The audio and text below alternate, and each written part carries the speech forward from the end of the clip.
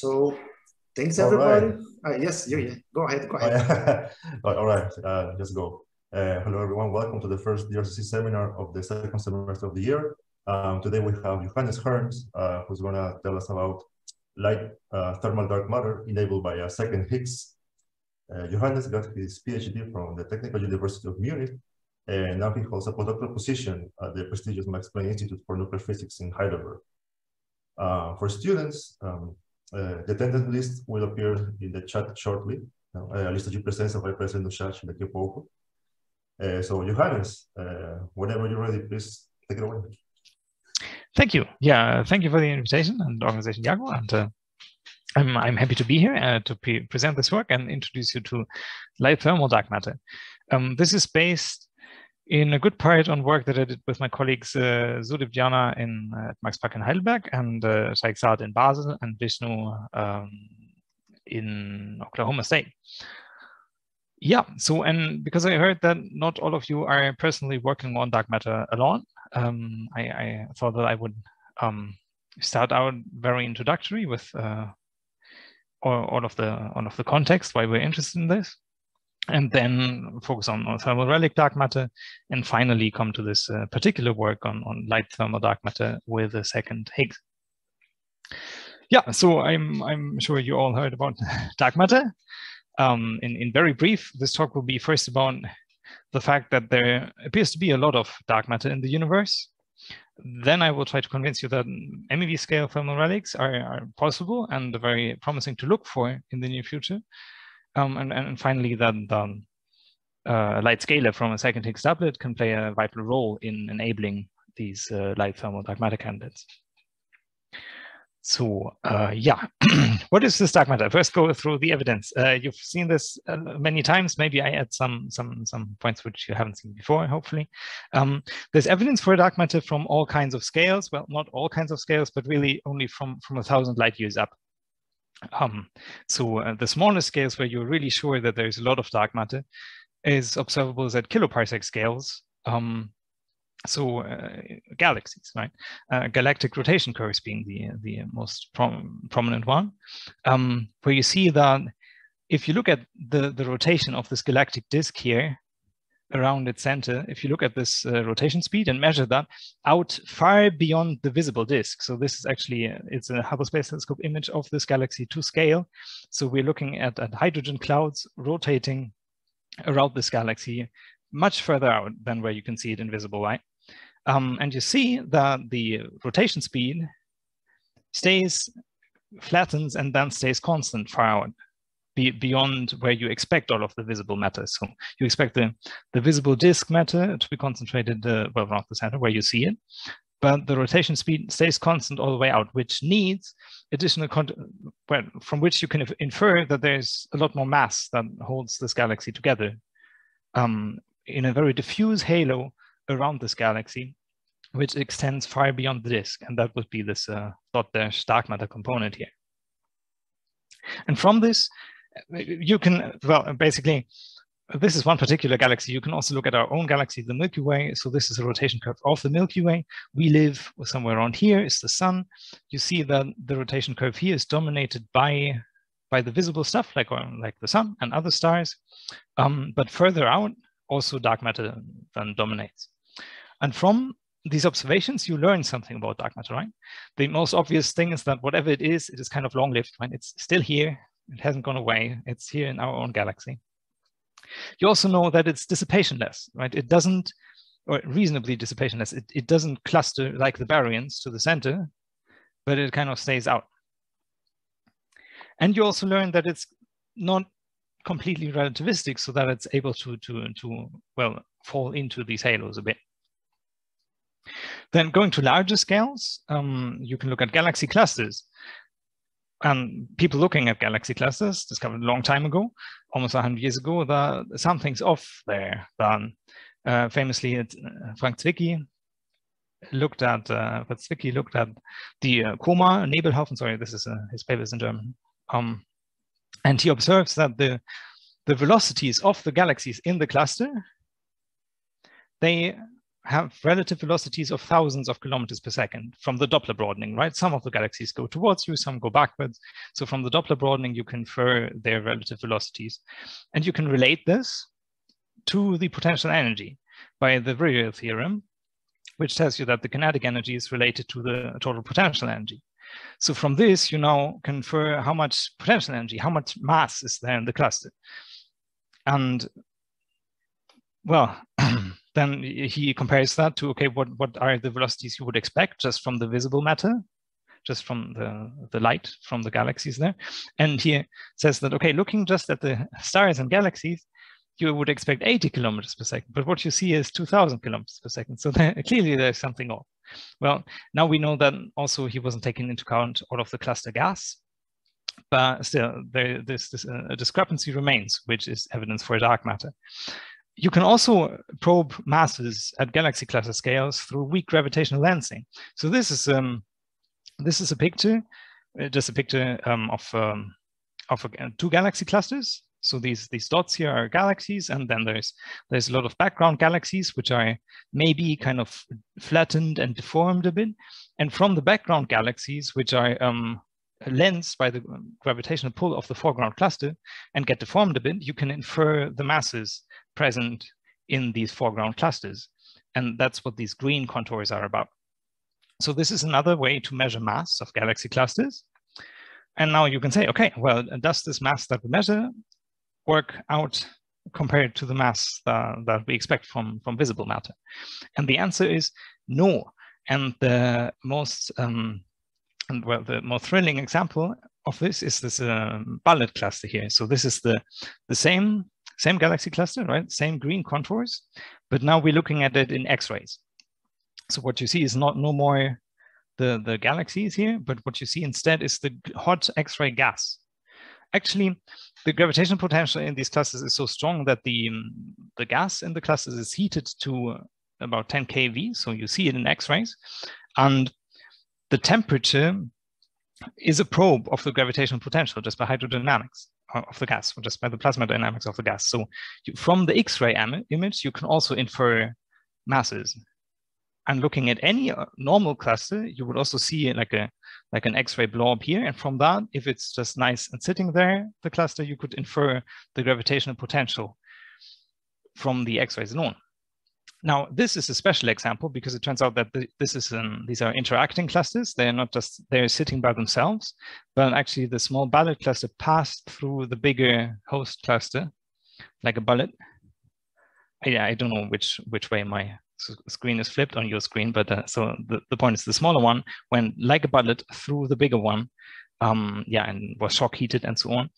But the important point here is that most of the cluster mass, well, most of the baryonic mass, most of the known matter in clusters is in the intracluster gas. So you would expect that all of the gravity should be centered on these glowing things here, on the gas, because that's where most of the mass is in baryons. But from the lensing evidence, we see that actually the mass centroid remains centered on the position of the galaxies, not on the gas. So this is again evidence that these galaxy clusters inhabit very large dark matter halos, and that in this interaction, the halos of the two clusters just pass through each other and did not get stuck like the gas did, right? The gas here got a bit stuck. This is evidence for dark matter on galaxy cluster scales, and from it we can learn that dark matter needs to be kind of collisionless, right? Otherwise, it would have gotten stuck like the gas did here. Finally, you can go to the largest scales that we can observe in cosmology, looking at, for example, at the CMB. And there you can try to model the temperature fluctuations of this cosmic microwave background. So this is more or less the picture you see in the sky. And if you go into the frequency domain, then you see this, and you have these oscillations here, these baryonic oscillations, which are an interplay of all of the stuff present in the early universe of the dark matter and the baryons, and then also a bit of dark energy. So being able to fit this really well, you can determine the parameters in your cosmological model. And in this lambda CDM, so lambda dark energy, CDM cold dark matter, in this dark energy, dark matter standard model of cosmology, you can then determine the cosmological average density of dark matter to very nice precision. So this is the most precise measurement of the average density of dark matter that we have. And here dark matter is clearly necessary to reproduce the pattern that we see here in the top. Next thing that you can look at large scales is, okay, so let's see, can we reproduce the structures that we observe in the universe? So galaxies and clusters and how they correlate using dark matter. And here in this picture, you see that, well, the blue stuff is observation from galaxy surveys, and the red stuff is a dark matter simulation. It's basically, it's spatial positions of galaxies in the sky. You see that the patterns in these, you couldn't tell them apart. Whether it's, well, if we colored them, who would know, right? So meaning to say that actually this cold dark matter leads to a pretty good understanding of structure formation. It matches really well the observation. Now, a final piece of evidence for dark matter, which is not really a piece of evidence for dark matter, but really just puts the context straight, is in Big Bang nucleosynthesis. So until here, you could have said, well, okay, I mean, there's lots of matter which doesn't really work like the baryons do, right? So for example, here it was it doesn't cluster like the baryons, but maybe it's just well, lone planets, right? Lone planets, for example, they're dark, they don't shine themselves very much, right? They would be very rare, they wouldn't collide very often. So they would, in principle, be a dark matter candidate, right? Just non-luminous matter out there. But from Big Bang nucleosynthesis, so from how protons and neutrons in the early universe formed the first atoms, well, the first nuclei of deuterium and helium. From that, we know how many baryons there were in the early universe, and that none of these got reprocessed into all of the dark matter. So what you can see here is the predictions for various elemental abundances. So this is the helium abundance, this is the deuteron abundance, for example, depending on the baryon to photon ratio in the early universe. And now, well, this basically gives you a prediction, right? We also know this baryon to photon ratio from the CMB. So now we can check, okay, do these predictions agree? So if you predict in pink the helium abundance and the deuteron abundance from the CMB and compare that to observations are in yellow, then this matches really amazingly well. From which I take that we have quite some understanding of what was going on in the early universe. And it points to there being dark matter, and this dark matter needs to have been there in the early universe already before Big Bang nucleosynthesis, which happened when the universe was at a temperature of a few MeV.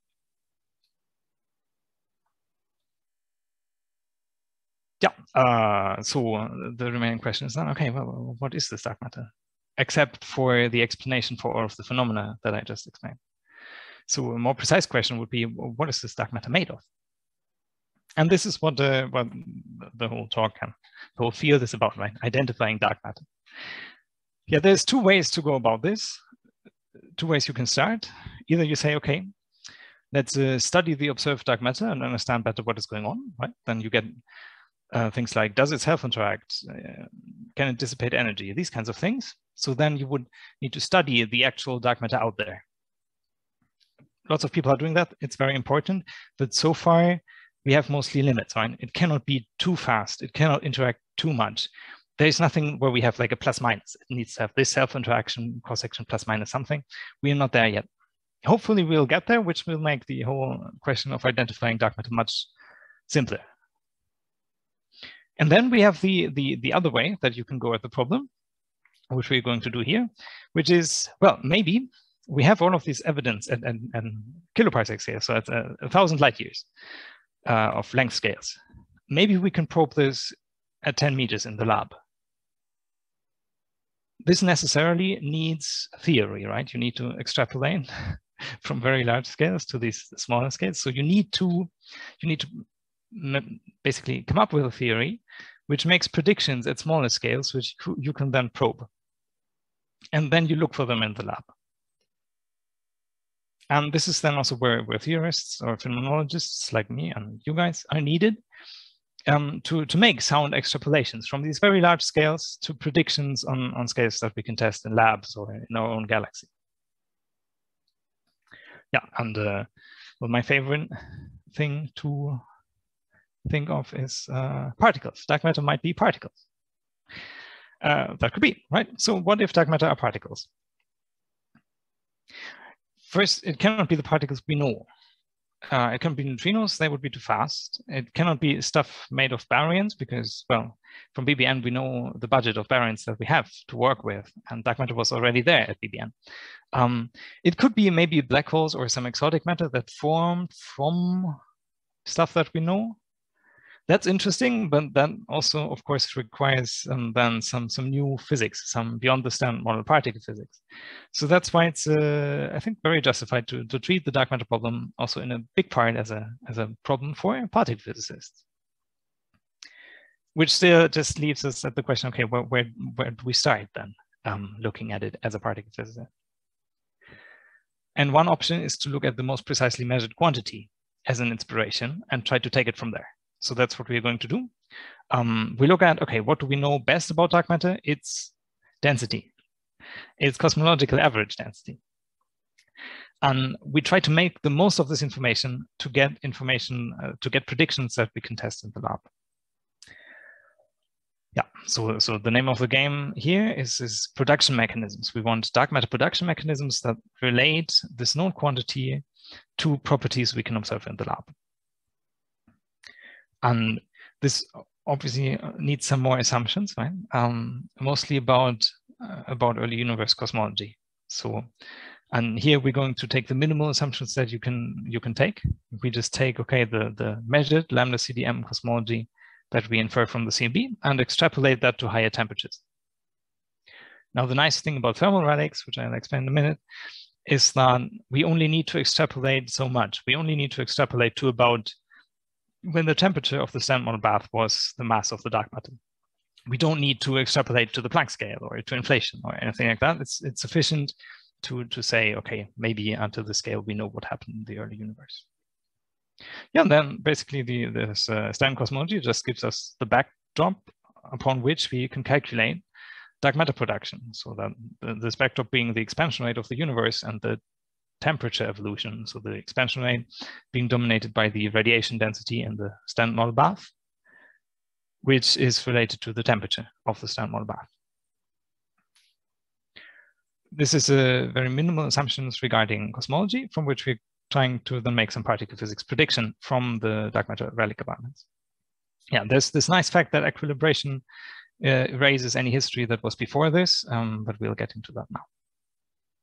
Yeah. Good. So this is the WIMP slide. You have all heard of WIMP, so I'm sorry if this is a repetition. For me, a WIMP is a thermal relic that was once in thermal equilibrium with a thermal bath. Or a thermal relic is a particle, is a dark matter particle that was once in thermal equilibrium with a bath. What do I mean by that? Well, so if you calculate the evolution of the dark matter density, number density here in the early universe, you do that with this Boltzmann equation, for example. So that the evolution of the dark matter number density gets a contribution, just a diluting contribution from the expansion of the universe. And then there's lots of stuff that can happen to it from interactions with the standard model bath. In particular, for WIMPs, these annihilation reactions where dark matter particles annihilate into the standard model, or backwards, standard model particles annihilate and create dark matter particles. This happens with a velocity average cross-section for this process here. And if this process happens frequently, then the dark matter abundance is pushed to its equilibrium value. Whereas, right, so that's just, if this term here is the largest in this whole equation, then these two here, this difference is forced to be 0. Whereas if this term here gets smaller and smaller, then suddenly this dilution term will dominate. And you can well, and what this results in is, this is like the co-moving dark matter number, or this is the dark matter density normalized to for example, at that time, photons. And here, this is a time variable written in terms of temperature. So time goes in this direction to the right. So that in the early universe, when interactions are frequent, then the dark matter density equilibrates, right? It tracks its equilibrium value. This is also what I mean by erasing cosmological history, right? Suppose you have some initial condition where there's no dark matter, right? Okay, we start here at this temperature and there's no dark matter. Then this interaction will quickly pull the dark matter to its equilibrium value. And from then on, all of the calculations are valid again. Until at some point you have freeze out. That's the thermal relic, the WIMP thermal relic, when these interactions become insufficiently strong to still keep this to its equilibrium value, and then you freeze out. And here the dynamics are that if you make this cross-section larger, if you have stronger annihilation, then the relic, the dark matter density can track the equilibrium value for a longer time because the cross-sections are larger, and you get a lower dark matter density in the end. This is a very general framework, right? You can plug in whatever you want here, and you still get this rough kind of result. It predicts that the dark matter density is inversely proportional to this this velocity, thermally averaged cross section at freeze out. And it makes a very useful prediction, because if you demand that this should reproduce the observed value for the density, then you find that this annihilation cross section should have this value. That's about a picobarn times the speed of light.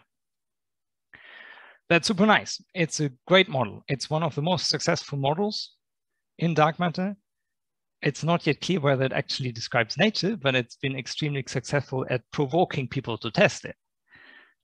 Because there's this nice relation that you only need this one particle physics process, and turning it around, you get lots of useful predictions. So for example, in dark matter indirect detection, you try to find this process going on in galaxies today, and for example, producing antiprotons or gamma rays, which you then observe at the cosmic ray detectors.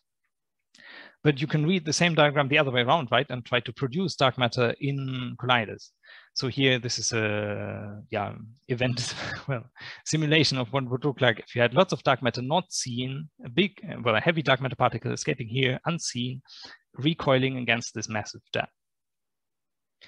And finally, you can turn like this, right? So the dark matter scatters off your detector that you place in a lab somewhere, and you can try to find that. And that's been particularly successful at testing WIMP dark matter models. Yeah. So if you've been familiar with the WIMP story for some time, then there's people are talking about the demise of the WIMP, or whether WIMPs are still viable or interesting to look at. And there's two perspectives here. First, they are still viable and extremely interesting to look at for experiments. So the thing is, this is what this plot shows is experimental sensitivities to sketching of dark matter of nuclei. And the current experiments, well, let's see, and we're down to xenon enton almost. Well, let's say this blue dashed line is a current experiment. And future experiments, which are already running, will improve this bound by an order of magnitude like late this year. So that's amazing. All of this parameter space here is untested and will be tested in the next 2 or 3 years. So there's great potential for something interesting to be discovered here. What you can also see in this plot, though, is that there's a natural limit to how far you can push this when the neutrinos from the sun start hitting your detectors, and you cannot tell that apart from dark matter anymore. So actually, here in this large dark matter range, well, there's a limit to how far you can push the experiments with current technology, and we're approaching the limit. And there's very different plans how to do that. So this is great. This WIMP dark matter paradigm has really inspired both inspired experiments to really go there and do it. Now, for a theorist, maybe that's okay. It would be nice if we find it there, but for the moment, where else are we not looking? As a theorist, this is an experimentalist's job now, right? You have to push this down and then hope that we find dark matter there. That would be great. But I'm not an experimentalist, so let's look at other options, right? For example, there's this, this is the same kind of plot here on the right-hand side. And here you have this neutrino floor, which was blue before, and current experiments here and next generation experiments here. And you see there's some space here left to explore, which we will be exploring, and that's great. But there's a huge amount of space to explore here. which has been getting more and more attention recently. So people looking at the lighter dark matter, not the traditional electroweak-scale WIMPs, but MEV scale WIMPs. And this is what this talk will also be about, right? So that it's very interesting to do theory here, because there will be experimental progress eventually, and there's starting to be lots of experimental progress probing this. And we need to find for experimentalists some things to aim their experiments at.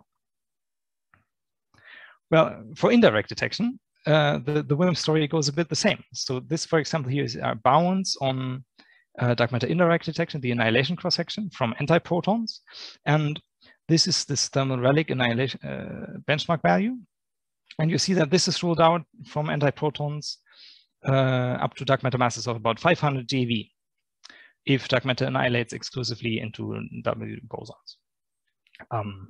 That's great. It's a pity that we didn't really see it. Well, okay, let's not be too fast, right? Maybe we're seeing something, but who knows?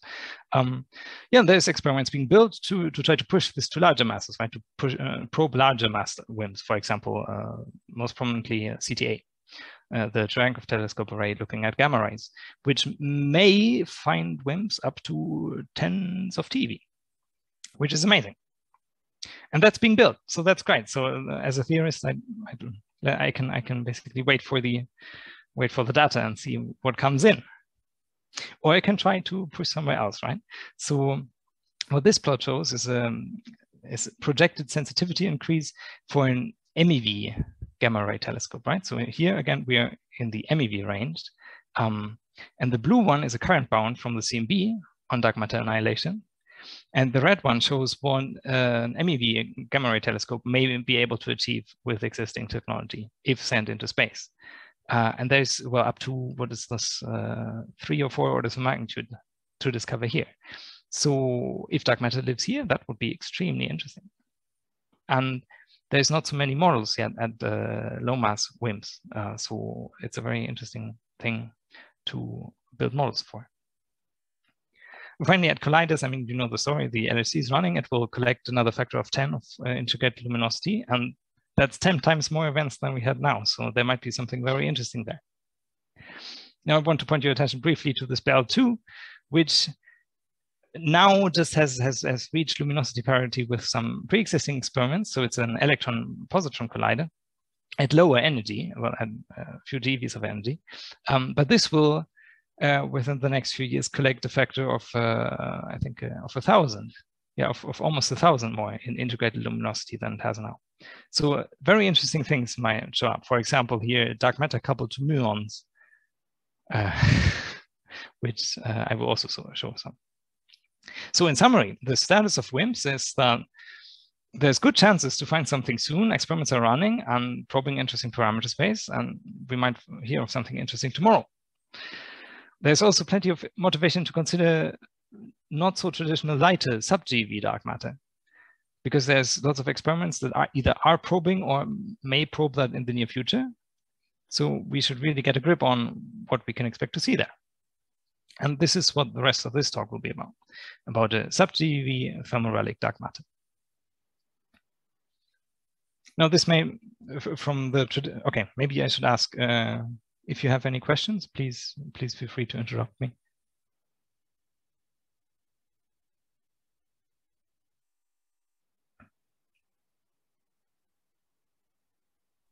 Now, if you... Indeed, sorry, I was thinking about the neutrino floor, and recently I have read about the xenon Anton experiment, and they have said that it maybe we can't find dark matter like WIMPs in these experiments anymore because of the degeneracy with neutrino floor. So what you are trying to do exactly in these terms, I think is trying to look for a dark matter which is lightest because of that, right? Yeah, so my understanding is that there's this xenon Anton here, that's this very hard to see dashed line, that's running now. and they're taking data, and they are already analyzing the first slices of data. So they might maybe see 1 or 2 neutrino events. Yeah.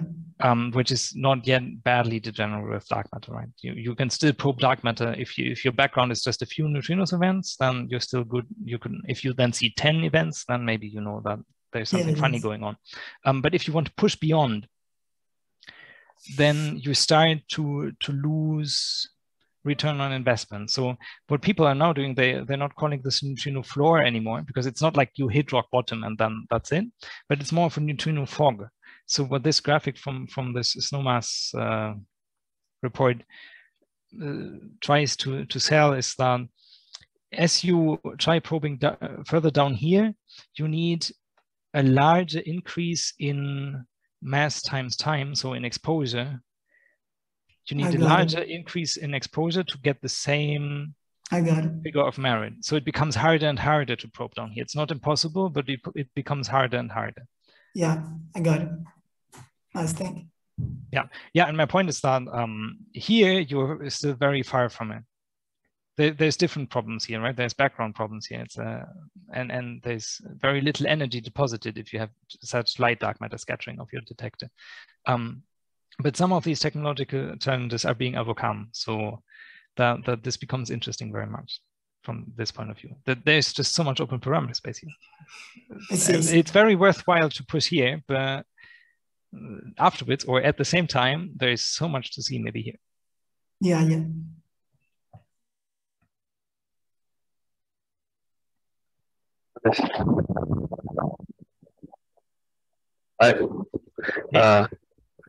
So that's why you were searching for sub-GeV dark matter, right? That last plot you showed. Actually, all of these for me are motivation to look for it. Well, all of these are places where you could find it. If it's there, then these are places where it could show up. It could show up at an electron-positron collider. It could show up in MEV gamma rays, and it could show up in direct detection. And all of these experiments are now being built, so there's chances to see it. And all of these are WIMPs also, right? Yeah, so back in the days, WIMPs used really to refer to weakly interacting massive particle, and people thought about electroweak-scale interacting massive particle, right? Maybe even SU2 charged dark matter.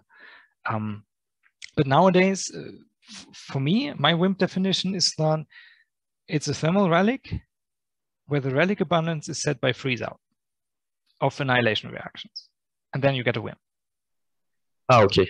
And now the question is, okay, what's the lightest WIMP you can get? And then maybe I start talking about again. So back in the days, people thought about, okay, electroweak-scale WIMPs or SU2 charged, SU2L centimeter charged WIMPs, and asked, okay, what's the lightest WIMP you can have? And there's this Lee Weinberg bound, which says that, okay, dark matter needs to be at least as massive as 2 GeV. Otherwise, you would get too much dark matter. Because the annihilation wouldn't be strong enough for the lighter things. So there would be this bound that you naively think, okay, back from this paper, that okay, WIMPs must be GeV heavy. But this really only holds true for electroweakly charged, like G Fermi, V-A type interaction WIMPs.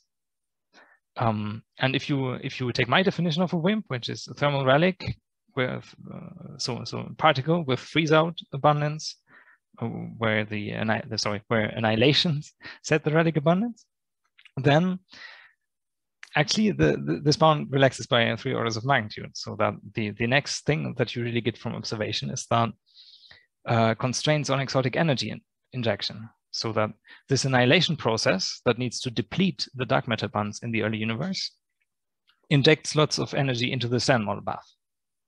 And this, if it happens too late, messes with observables. So if, for example, if this dark matter annihilates mostly into neutrinos, then you would have too many neutrinos in the early universe. In the universe now, if it happened too late. And happening too late always means lighter dark matter, right? Lighter dark matter annihilates later in time, so then you then produce lots of neutrinos at times that you can already observe, or where these neutrinos otherwise had already decoupled.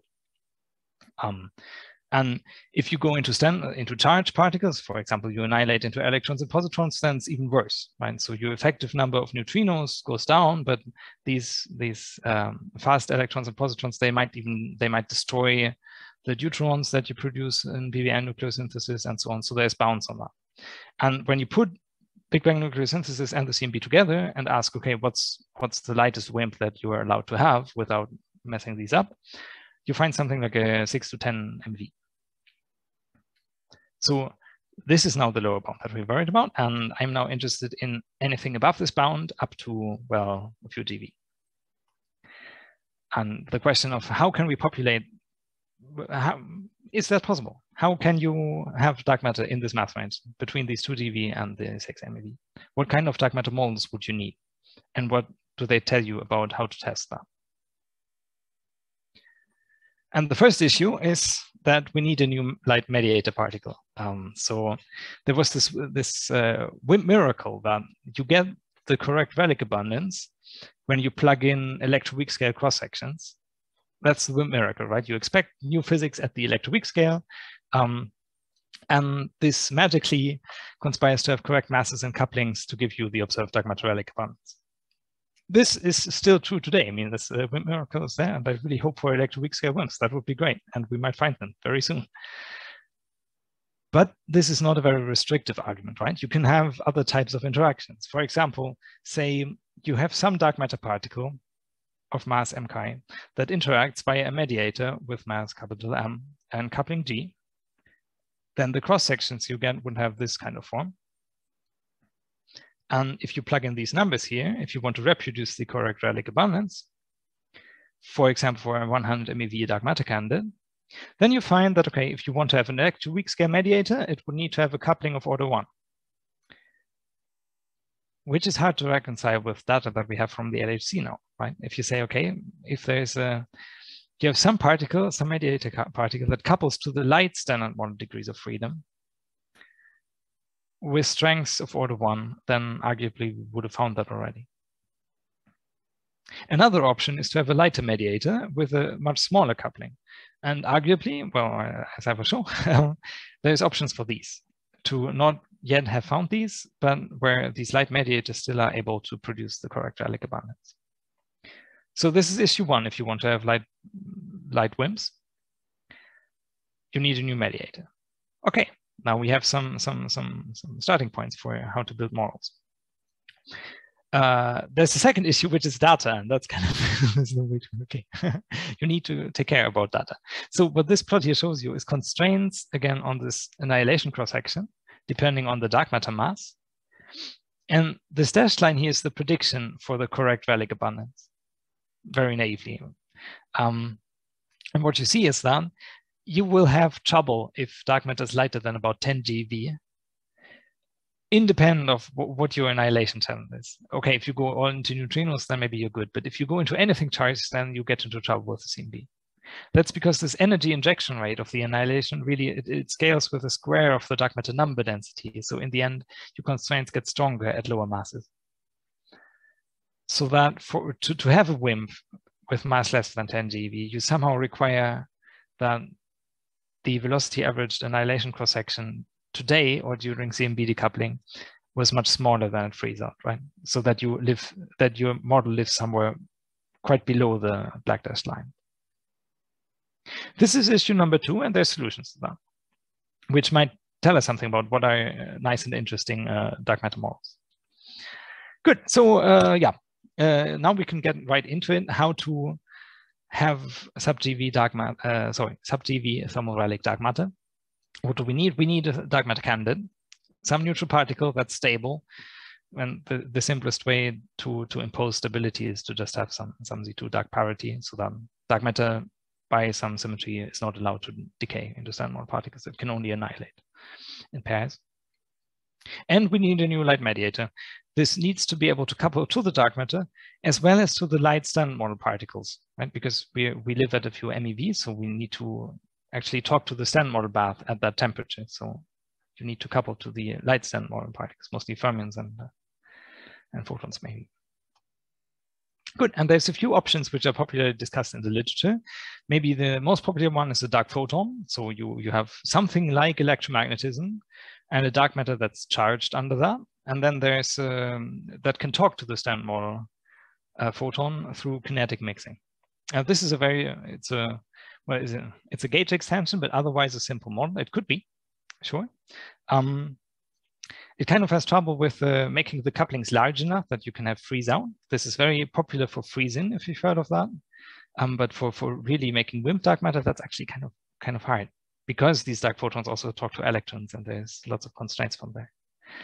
Yeah, and there's lots of other Standard Model extensions where you can have light mediators, right? You can have nu minus L tau, Z primes. You can just have a light scalar singlet that you couple to the Higgs. Here again, you have problem, right? How is this going to talk to the light Standard Model degrees of freedom? Only through the Higgs, and the Higgs has tiny couplings to the light Standard Model degrees of freedom. So this again has trouble there. And what many phenomenologists just do as well, they just write down a coupling, right? How hard can it be? And just you need to, of course, take care of the chiral structure of the Standard Model. But once you do that, once you allow for some UV physics, once you care about UV incomplete models, then you can write down lots of things. But here the idea is to write down a UV complete model. I'll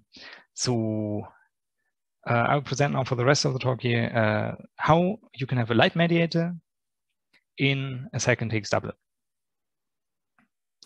Yeah, so that leads us to the two Higgs doublet model, which is a very simple extension of the Standard Model of particle physics. You just say, okay, you have the Standard Model Higgs that gets a VEV, and then you have this neutral scalar here, and then some Goldstone bosons that are absorbed by the gauge bosons. And we add to that a second Higgs. And we can write it in the basis that the second Higgs doublet does not get a VEV. There's a scalar potential associated to that, of course.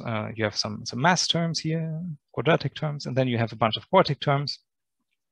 The point being, there's many different terms here. Of course, you need to ensure then potential stability. You need to have you need to reproduce the correct electroweak vacuum. So there's constraints on these guys, but there's also a lot of freedom in the many parameters that you have here. We will work in the alignment limit, where we've seen at the LHC that there is a scalar boson at 125 GeV, which behaves very much like we expect from the Standard Model. So much so that we are just going to assume that it's completely aligned. Then this Higgs here also is the mass eigenstate that we observe at the LHC. And then we have then we have these three new massive scalars, which is the CP even massive scalar, a CP odd massive scalar, and a charged scalar from the second Higgs doublet. And the crucial point here is that, okay, the relation of the Higgs mass to the Standard Model electroweak VEV and the lambda quartic coupling, you know, that's just the Standard Model relation. But the masses of these other guys depend on different combinations of these couplings. In particular, this combination of couplings here may be small. This guy here could be just 1 GeV heavy or 100 MeV or whatever you like. You just need to have the correct couplings here. Whereas these other guys here depend on different combinations of couplings. So their masses may be split. They could be much more massive than this guy. So for the purposes of this talk, we are going to choose this guy here being very light, and the other guy is pretty heavy and similar for simplicity. Yeah, and all of this works nicely. Well, still, from these relations, you find that they need to be kind of around the corner. So this makes very nice predictions also for the LHC. The takeaway message from this slide being that you can have a sub-GeV scalar, H, in the Higgs doublet model, which has not gotten so much attention in the dark matter community. Good. So there's a few things objections you might raise. No, you shouldn't do that. For example, you shouldn't split members of the same electroweak multiplet too much. If you do, you get into trouble with electroweak precision tests. With electroweak oblique, with the oblique parameters. For example, this T parameter depends on the masses of these scalars or on the mass splittings. But actually, it turns out, I mean, there's few contributions, and as long as these guys here are not heavier than 250 GeV, then this is actually fine. In fact, there's been indications for, you probably have heard that there's been a measurement of the W mass, which is significantly larger than the stand model prediction and other experimental results. And if true, then this would prefer actually these electroweak oblique parameters, particularly the T parameter, to be non-zero, which could be a first indication for this kind of scenario where you have a split doublet. Next, you need to make sure that these scalars are still allowed, and you wouldn't have seen them at lab already. For example, the Z can decay into the CP odd and CP even scalar if kinematically allowed. So this obviously is not the case. Otherwise, you would have seen that. So this guy needs to be pretty heavy. Then the charge scalars you also could have produced at lab if they weren't too massive. So obviously, if they exist, they must be more massive than this 110 GeV. And the LHC constraints, they can be available for substantial branching ratios into taus or just dark decays. Yeah, and you predict additional signature processes that you might observe if these light scalars exist. So this is very exciting also from a collider perspective. Then we know that the Higgs is pretty stand model-like. So we already are in the alignment limit, so that all of the couplings to the gauge bosons and coupling to the stand model fermions work out.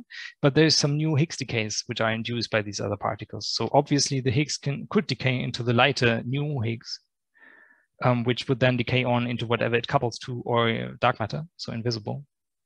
And this puts a constraint on this combined coupling here, which puts this λ3 parameter actually very predictively relates it to the mass of the charge scalars.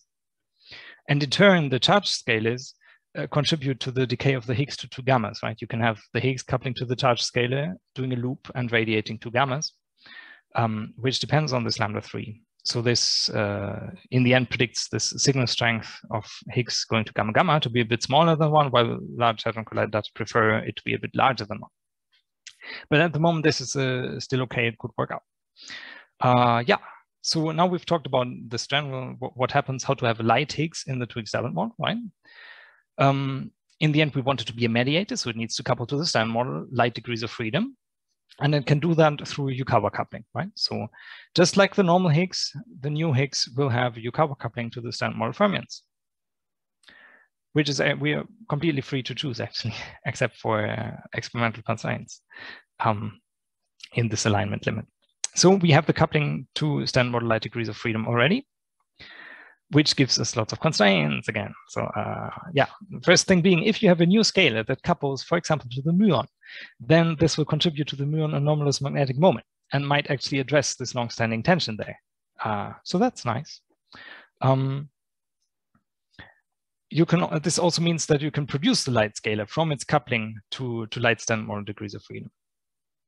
Oh, I should say, sorry, I forgot, that for simplicity, for this first paper, we're working on an extension, but for simplicity, we first focus on the coupling to leptons only, not to quarks.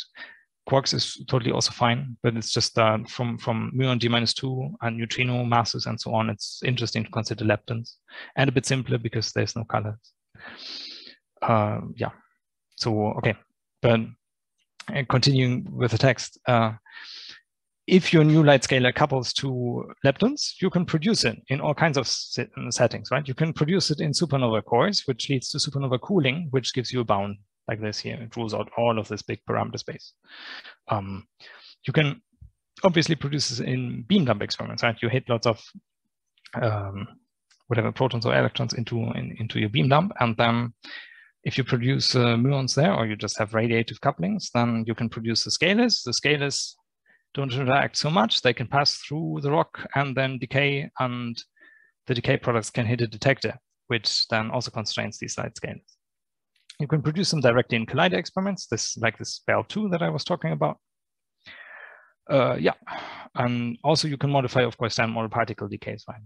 If the Z decays into 2 taus, and one of these Ks radiates also one of these new Higgs, then this is an additional Z decay channel, which will modify the branching ratios on which there are constraints, and so on. Yeah, this is it basically from the particle physics side, right? From the standard model probes side. of this mediator, but we wanted to have dark matter, right? So let's get into it and couple some dark matter to this light Higgs. And the simplest dark matter that you can come up with is just a real scalar, 1 degree of freedom, stabilized with this discrete parity symmetry. This has all kinds of couplings to itself, and also importantly couplings to the new mediator, right, which sits right here.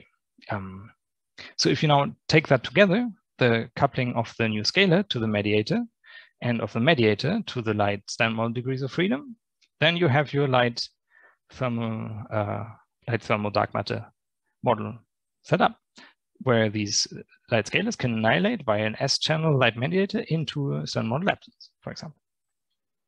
Looking good. Now we have the light mediator, right? That was issue number 1. Let's remember issue number 2. To have sub-GeV thermal dark matter was that you somehow need to avoid this annihilation here or suppress it at late times. And this works, for example, simply if you forbid it kinematically. If you say that, sorry, these guys here in the final state are a bit heavier than those here, so that when these are slow or at late times, this cannot happen because it's kinematically impossible. And the idea here was this forbidden dark matter, which is exactly that you introduce some mass splitting. The dark matter is slightly lighter than what it annihilates to, so that this interaction is Boltzmann suppressed compared to the opposite interaction.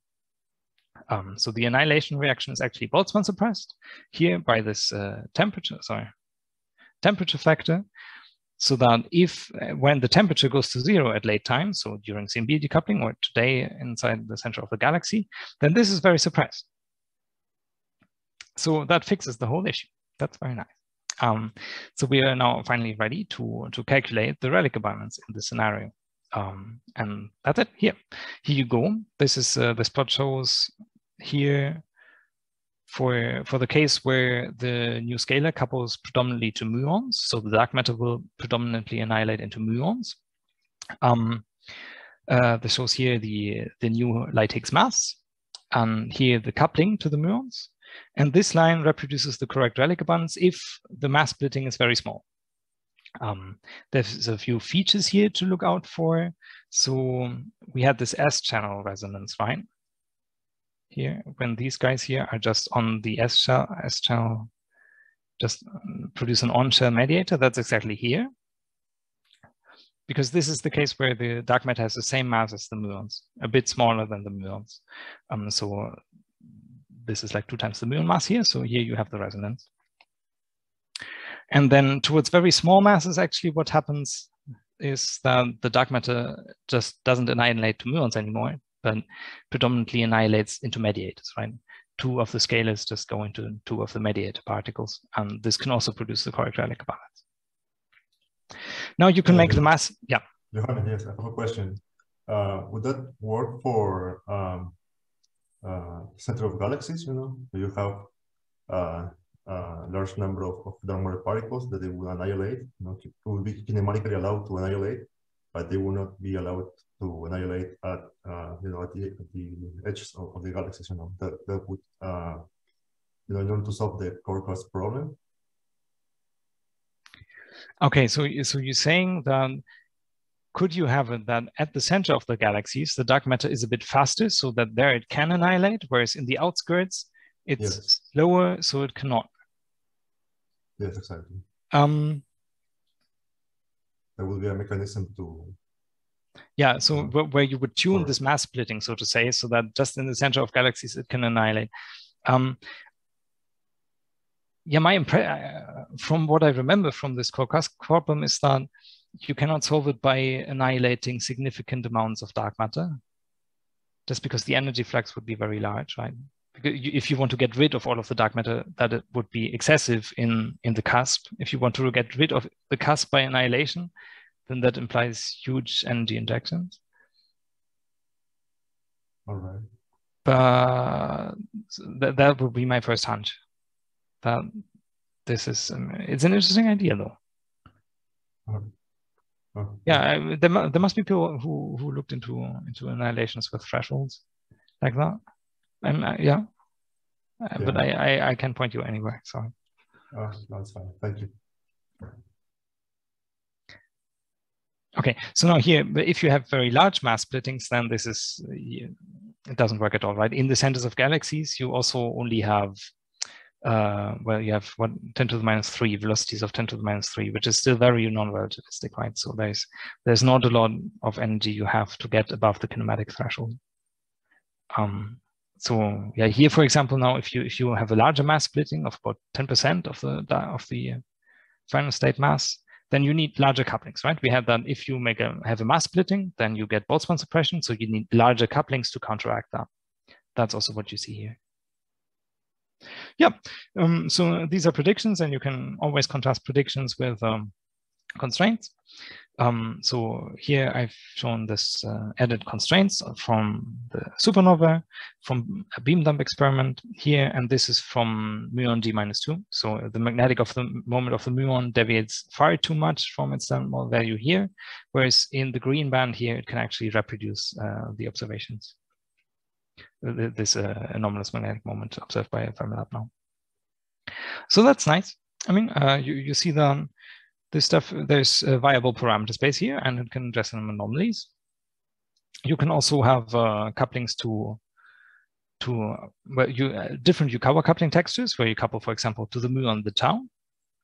And if you do that, then to have forbidden dark matter, you need to have a mass of about the tau, right? So you live at larger masses. Here, the resonance was where 2 times the dark matter mass was about, well, 2 times the muon mass. Here, 2 times the dark matter mass is about 2 times the tau mass.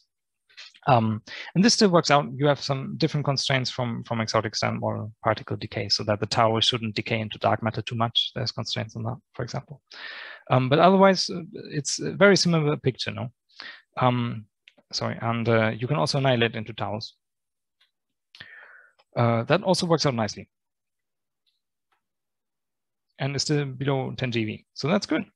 Great. Now, how do we go about testing this?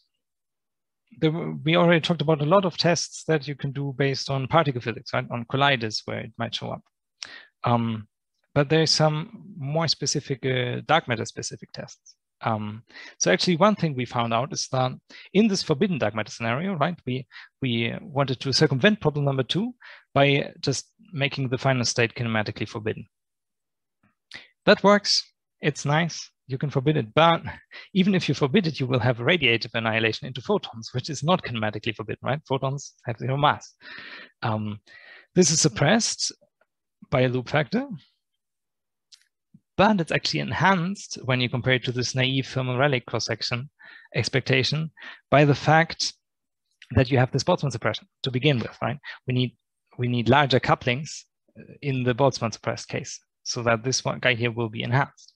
So that actually radiative annihilation is a very sensitive probe of this forbidden dark matter scenario. So here, yeah, here I've colored the non-forbidden regime, right? This is where the mass splitting is 0. And below this, you could only access if your mass splitting were, well, if there were no Boltzmann suppression at all. So this is forbidden by direct annihilation. Here, direct annihilation is not kinematically forbidden. But actually, there's this annihilation into gamma rays at the one loop level. And this gives you already from the CMB some pretty good constraints here. So that what remains now really is this sliver here in the middle. And yeah, we're probing actually here some of the stuff that could otherwise explain the muon d-2. But it still works out. Everything's good. So this was nice to realize, right? That we found that this radiative process you should take into account. It's important. The scenario still works. That's also good. But this actually would be a kind of a smoking gun signal for the whole affair, right? So to really find dark matter, to identify dark matter, it's not just sufficient to find some missing energy events in your collider, right?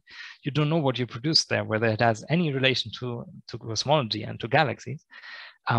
So for dark matter identification, what you want in the end is to look at places where there is dark matter and see, do you see it there? Do you see these annihilations here going on in the centers of galaxies? And at the moment, the situation of telescopes looking at MEV dark matter is not so good.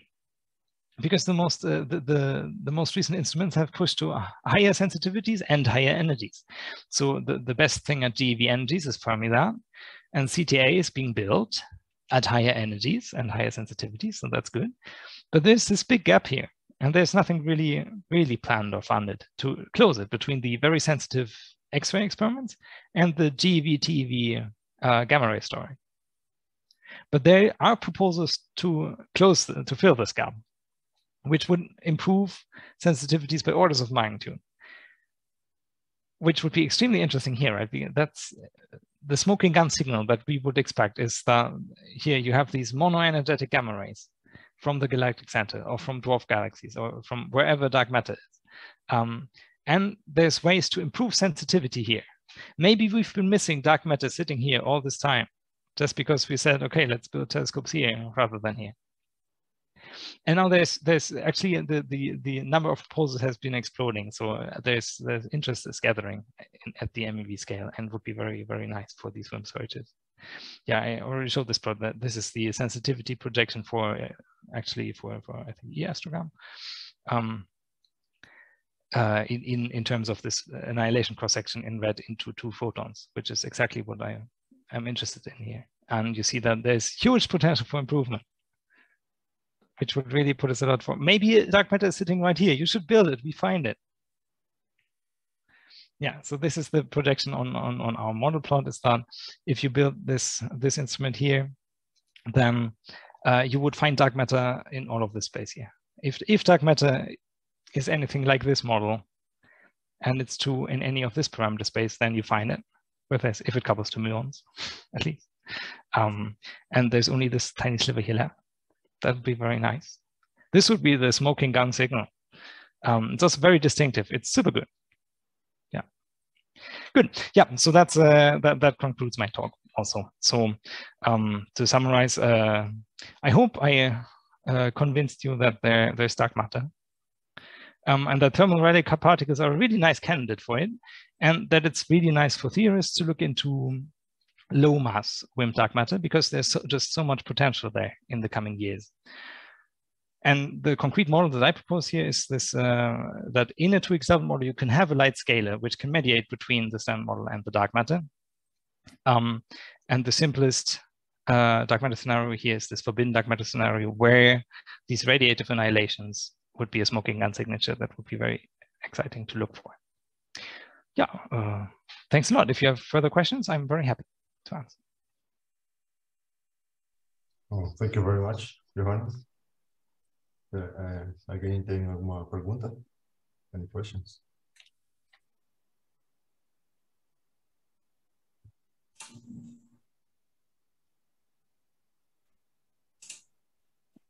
Well, I've had this naive question that from one of your first slides, maybe the second one, I guess. Or no, it's a little more when you show the Boltzmann equation. Okay. Oh yeah, okay. So the history is we don't know the history of that number particle, right? Because it was in equilibrium, and from inflation, we don't know, right, what happened to it. Even if that interaction was very, very small, like negligible, no, I mean, if the cross-section times velocity average, if it were like very, very negligible, maybe it would just expand, you know, with the universe. And if it never was in equilibrium. You know? Yeah. Yeah, so here the question kind of is, okay, what's the initial condition for this scenario, right? I just present you a differential equation. To have a different solution, you need an initial condition. And for example, inflation a particular model of inflation might give you an initial condition. All right. And the nice thing about this thermal relic dark matter is that the end result doesn't depend on the initial condition.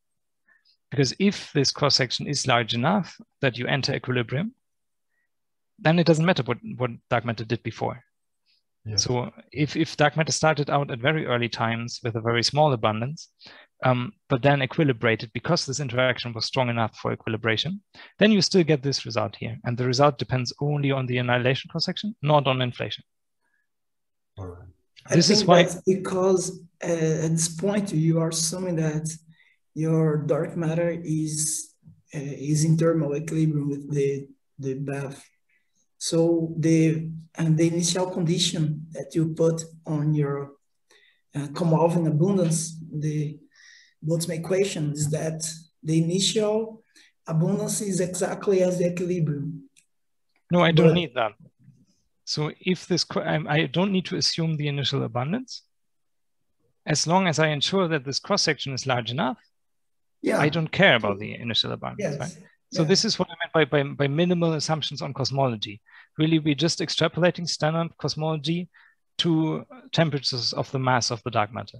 We don't need to make any assumptions of what happens at higher temperatures with inflation and whatever. Yes. All right. Yeah, this is a great advantage over, I mean, there's very nice, it could also, you've heard, there's dark matter production mechanism that's called freeze-in, that if this interaction is very small and you start out at 0, then again, this is a predictive statement, right? That this interaction determines how much dark matter you get. But the case of freezing, the condition. Yeah, I was thinking of more like going backwards, from today's density. Without the right part of the equation, you have the nonlinear. You don't have the nonlinear part, so that it's just a linear evolution. Just go backwards, and maybe you can, see something of what happened here, like in inflation. But no, it's just. Yeah, but then the co-moving number of dark matter particles would just stay constant. Yeah. And of course, if at inflation somehow this is just happens to be the correct one, then that's possible. Okay. But that doesn't tell you anything about dark matter, right? I mean, then the whole idea here is to find some signatures that help you to identify dark matter in the end. I mean, of course, dark matter could just be there since inflation with the same co-moving number density, but that doesn't teach you anything, or that doesn't tell you. That might be the case, but then we would have, there's no reason for hope to find out what it's made of. Yeah, it would influence a little bit the Hubble parameter, Yeah, but just not very much in radiation domination, right? Because it's matter. Exactly. Yeah, it was just do what dark matter is without telling you anything else. Yeah.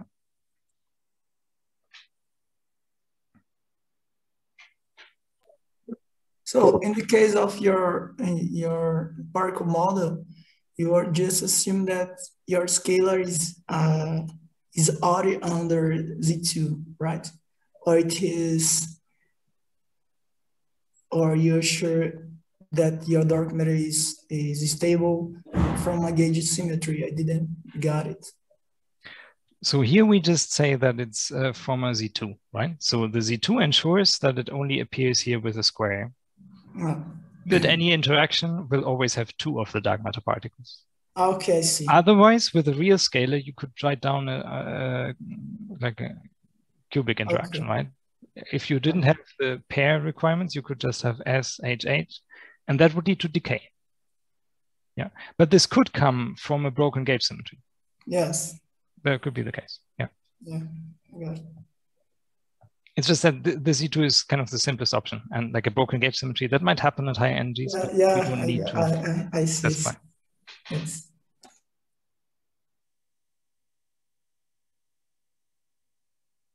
So I want to just ask why they have searched for dark matter with so light masses. You showed like in one of your plots.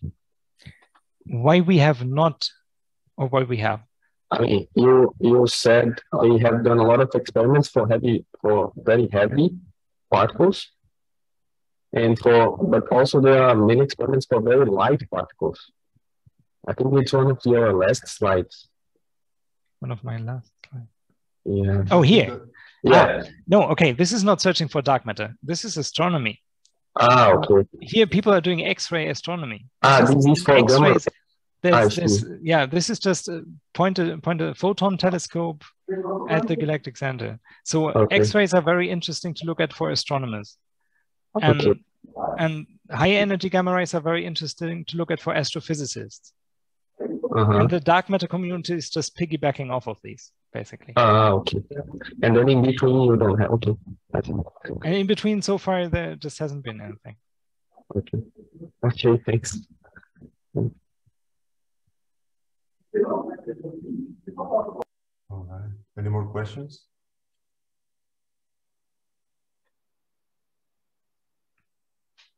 All right. I think no. So I'd like to thank you once again, Johannes, for your very nice presentation, and for being the first one in the semester. Thanks a lot for your time and for it's Thanks quite a lot late. for the good discussion. Thanks a lot.